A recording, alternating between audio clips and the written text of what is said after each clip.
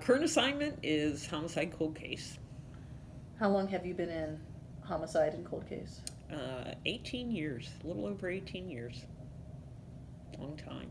When I first came on the department, this was not a job that I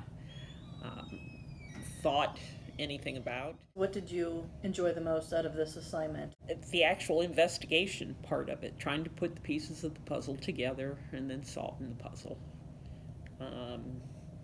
It's given me the opportunity to meet some great people here, throughout the city. There's some families that I will never forget. It was the best choice I ever made as far as career. How did you decide to become a Columbus police officer? I actually was a licensed cosmetologist, and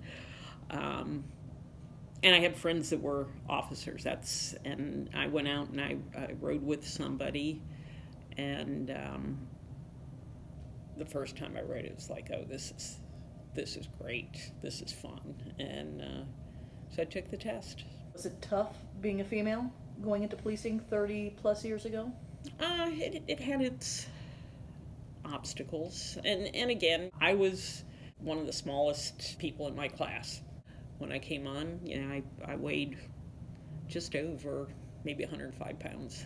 I knew early on that I'm not going to be able to overpower people or anything, so I needed to learn how to work things a different way, and it was by talking to people.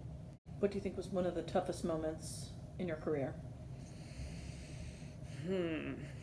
Saw you in the front line, a few weeks ago, and that was pretty tough because that equipment weighed more than you did, but... That was a challenging day or weekend, I should say. I never, ever thought I would be in that situation. It was a scary situation for a lot of people, but, hey, when I signed up for all of it, so, hey, that's, whether it was the beginning or the end, I was here for all of it.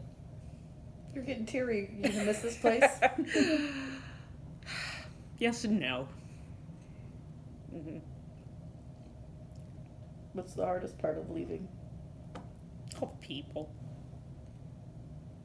Family. This family, yes. What's next? Vacation, hopefully.